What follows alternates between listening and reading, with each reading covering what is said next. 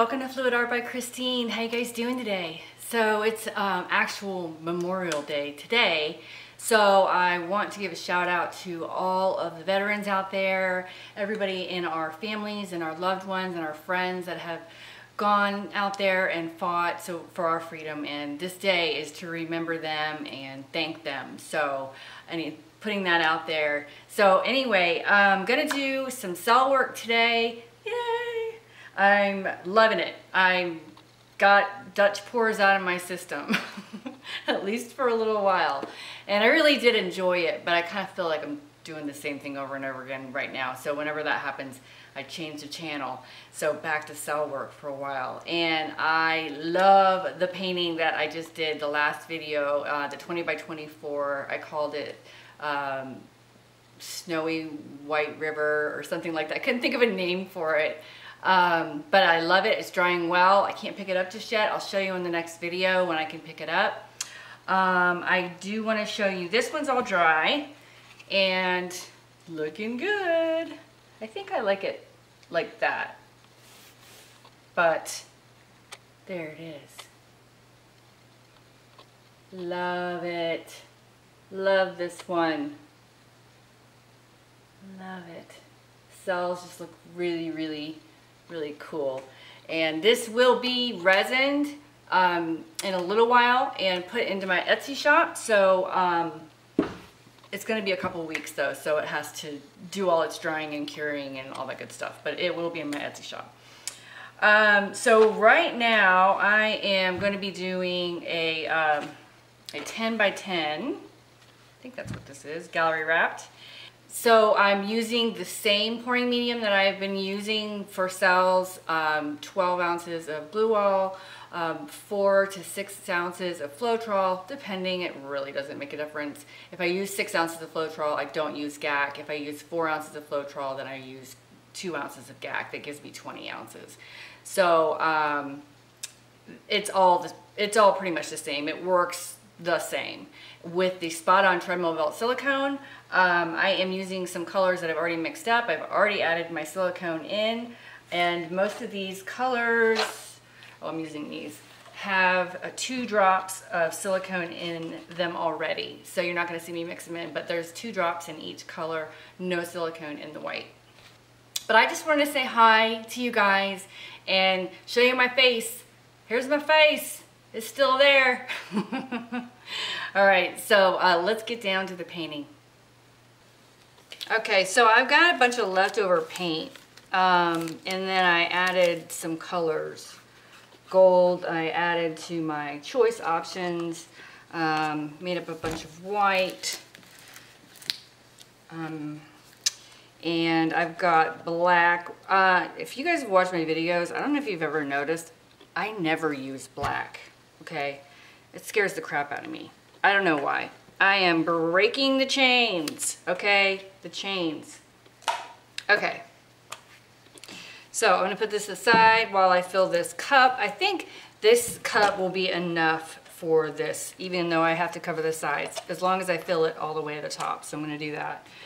So the idea behind this is black, gold, white, and I have some of this too, because I wonder if this is gonna be too dark.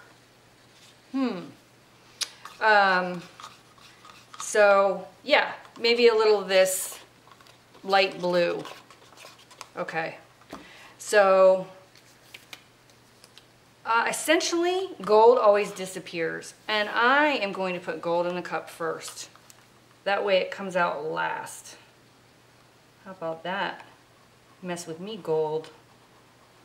I do put less silicone in gold because I always get wonky cells. This is another thing. So I'm kind of like, I don't know, I'm probably going to screw this up because I don't have any luck with black and I don't have any luck with gold. So, doing blue. I'm not going to put my white next to my black either.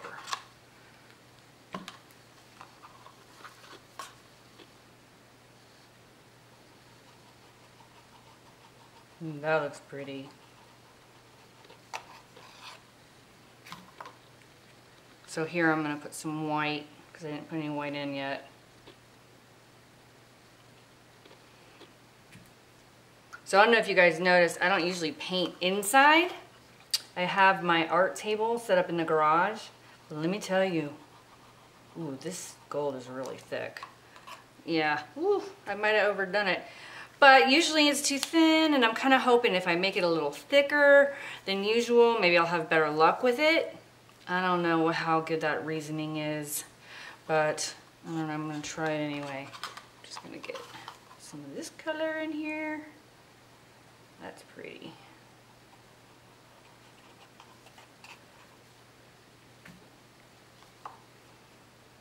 Anyway, my garage. I usually paint at night because it's cooler. This time of the year it's very hot. And I don't know if I'm getting older or what's going on, but I can't even step outside for a second without sweating. And the other day when I did that big pour and I was out in the garage, I mean, I didn't think it was noticeable, but my hands inside the gloves were sweating so hard that you could see that I was drenched inside from the humidity. It was crazy. So, and then there's bugs flying all around. You know, that doesn't help either.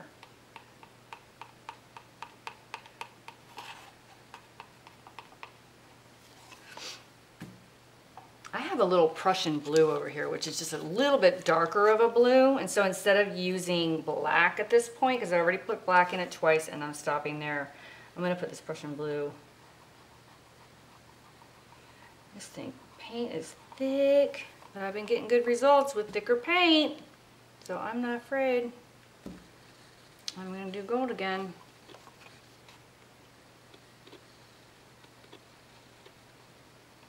It might be too thick. I might be kicking myself. Should have put more water in it, but we'll see. If the result is good, that's all that matters. If not, oh well. I just wasted a little paint. Okay. Okay, so just to make sure that I have enough to roll it around, I am going to wet my canvas down with white. So between the humidity and the bugs in the garage, I have literally been chased inside. And I just have to kind of drag stuff in and out, you know, because I don't have a spot for it inside the house for everything that I use. But I actually have another painting in mind. I'm probably going to go ahead and shoot a couple videos today. And because I have a couple, I've been inspired. You know, when you get inspired, you really need to go with it. Go for it. Don't put it off, because then the inspiration kind of goes away and you're like, what was I thinking about again? You know, even if you make a note, like, because I make little notes. I'll write things on Post-its or whatever.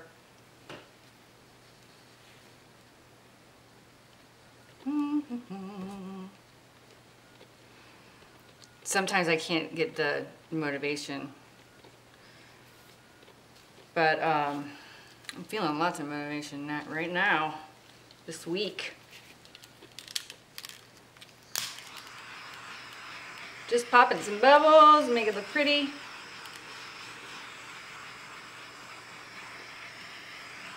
Again, another reason to do this, put a background on, is because I have silicone in the, well, do I? Where's my cup? I don't have silicone on the top. Okay.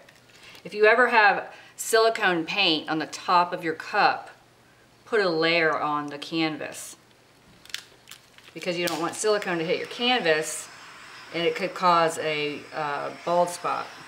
That would be horrible, right? All right.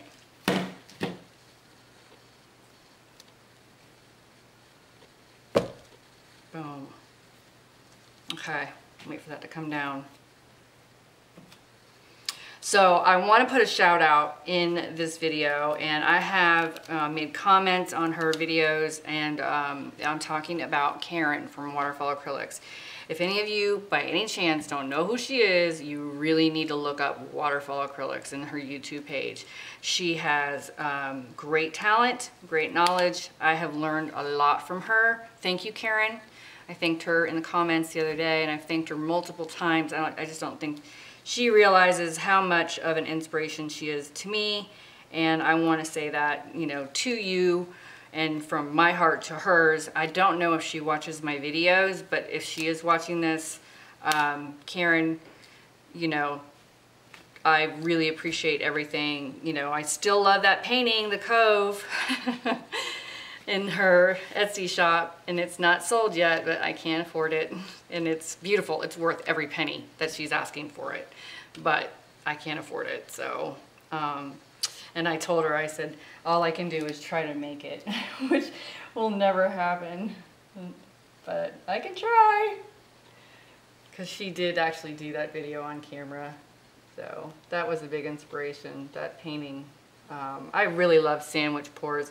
I didn't even know what a sandwich pour was until I saw Karen do it. And sandwich pours are awesome because I don't always like that full coverage cell look. I like a lot of negative space in between. So that's the only way I know how to really create negative space in between, is to do a sandwich pour.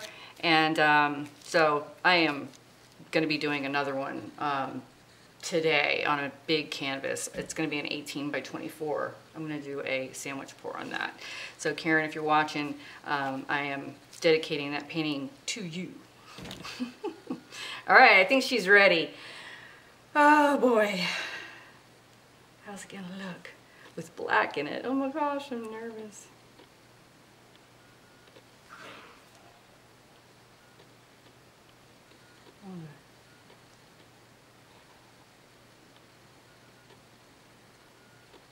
And that was another Karen inspired move. She calls wrecking it. She wrecks it. So that's the first time I've ever done that. I don't know, do I like it? I don't think I messed it up that much. Yay! Okay, so what now? I think I'm gonna roll it around a little. It's a lot of paint. I might have put too much on there. I'm definitely gonna have to pour some of this off. But I do want to have, I was thinking get that gold up, which I obviously don't see any right now, so I see some under the white there that might come up.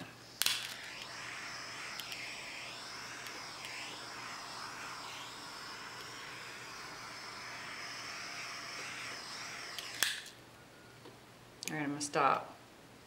Too many cells. Ooh, lots of cells. This white here though, I feel like, should I leave it alone? Just a little bit right there only. Okay, nothing's happening. Wow, look at those gorgeous cells. I like to wait to see, you know, how they're gonna do a little bit. I mean, you can rush into tilting it, but I like to enjoy the process a little bit. You know, see it open up for me. It's so pretty. Okay, what am I thinking here? I really like this bottom part. So I'm gonna go, just feeling it out where the weight of the paint is.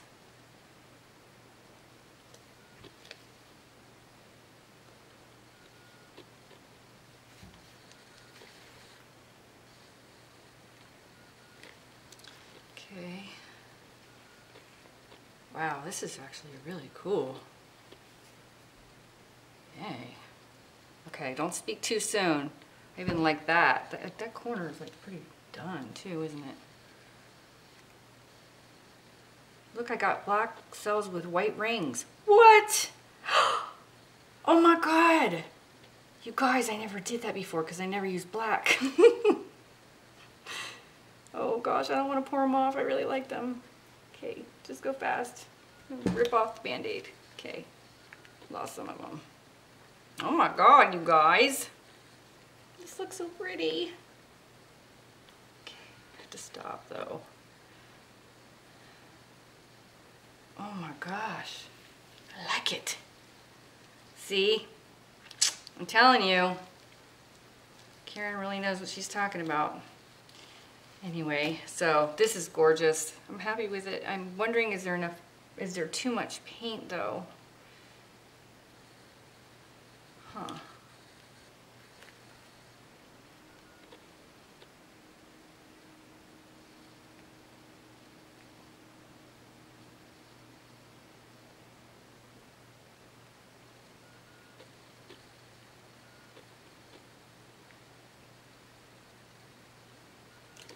See, now this formula, you guys, I have had a couple of comments say, you know, wow, your paint seems to be thick. It is thick. It is thick. But look, I mean, there is such a thing as too thick. But the cells, I could probably stretch them out even more. Okay, and they'll just get bigger the more you stretch them out sometimes. I mean, obviously, there's an end to everything. But it's like the thicker paint, it holds the cell shape stronger. If you're pouring medium, if you use too much pouring medium or too much water, it creates a thinness. It's very thin, and the cell shape will just, as soon as you start to move it, it will just dissipate. It won't be round anymore. And I tell you what, that was a hard lesson for me to learn, guys. It took me a long time to learn it. I was stubborn. Stubborn.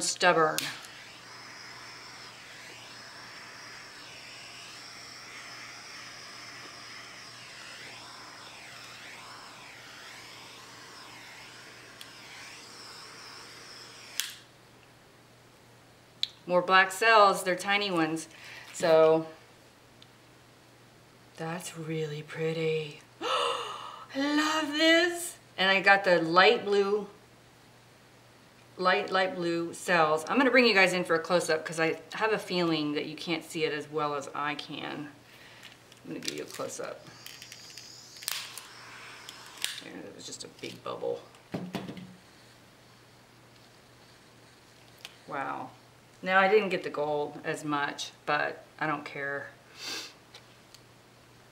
Really, really happy with this. Okay.